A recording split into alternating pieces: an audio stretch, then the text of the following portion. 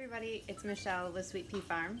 I just wanted to pop in for a quick second. We did quite a bit on the farm this past weekend, and so I've got some video of that to show you guys. And also I just wanted to touch base and tell you guys that in the month of November we're going to be doing a giveaway each week because there are 4 members of the family who have birthdays coming up in November, so it's one of my favorite months and very busy and exciting. And once November hits, we're pretty busy with craft fairs, and then we're going into the new State Street Market that's opening up December 1st, so we're going to be really busy with all that. So I just wanted to take some time and tell you now that the giveaways will be going on each week.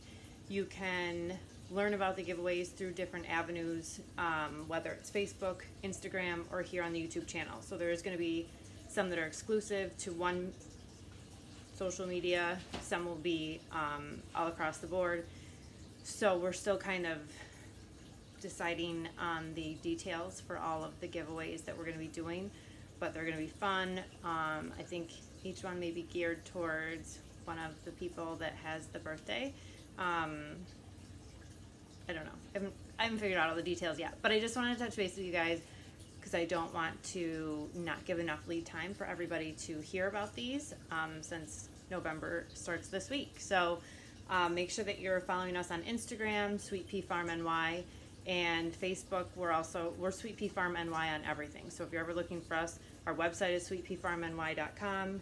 We're on Facebook, Instagram, Etsy, YouTube, obviously, as Sweet Pea Farm NY.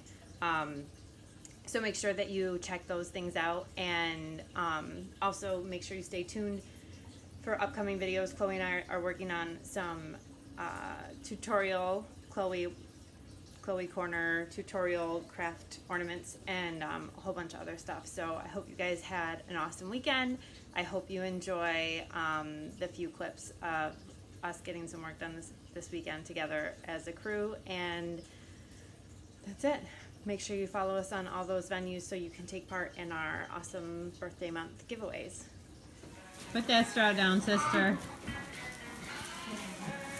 Good job. Go get some more. Are you doing like Big Sissy does? Wait, that one's not open yet. I gotta cut it open. Come on, all my straw spreaders. Oh boy. I gotta open that one first. Good job, girls. Looking good. We redid the lamb pens today. That's for the mommies and babies eventually.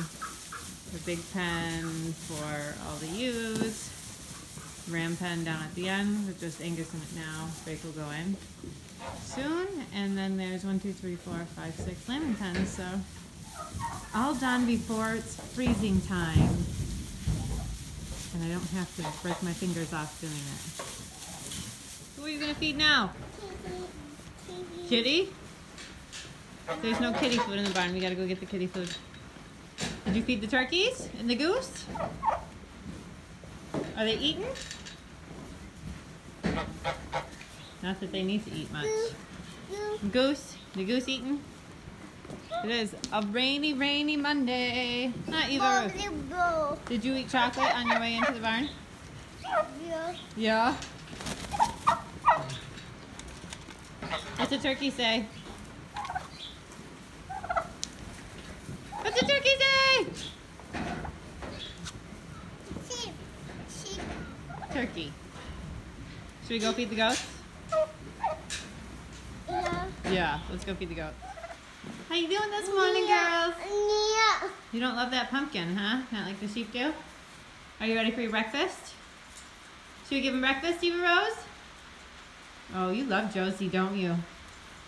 You're a good goat girl. Yeah, you still have chocolate on your face. They're like, oh, chocolate! Boo. Do you think goats like chocolate? I don't think it's probably good for, I don't think it's a good thing for them. All right, let's get them their grain. Ready? You gonna help me?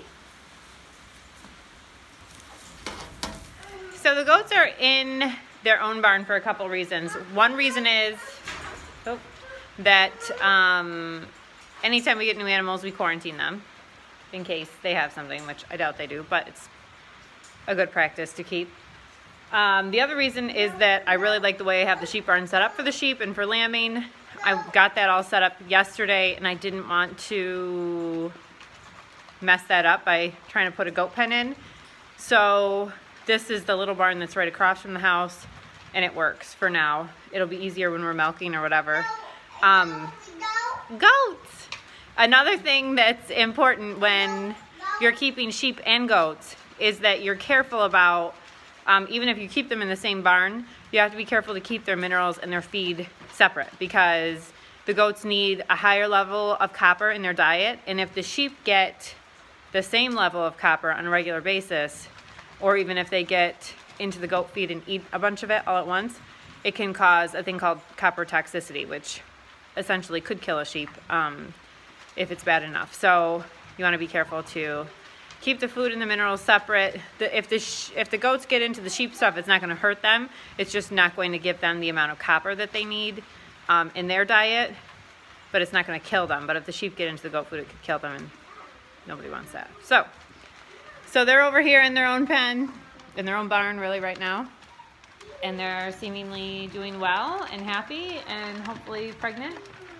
And I don't think they like the pumpkins as much as the sheep do. The sheep devour those things, and these guys like ate the seeds and left the rest, so we'll probably just give the rest to the sheep. So thanks for watching, you guys. I hope you enjoyed that.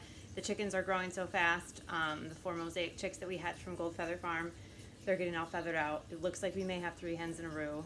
I'll get some more video of them soon. The goats are settling in well and seem happy. We've had tons of rain, so they've been stuck mostly in the barn, except for a little bit yesterday.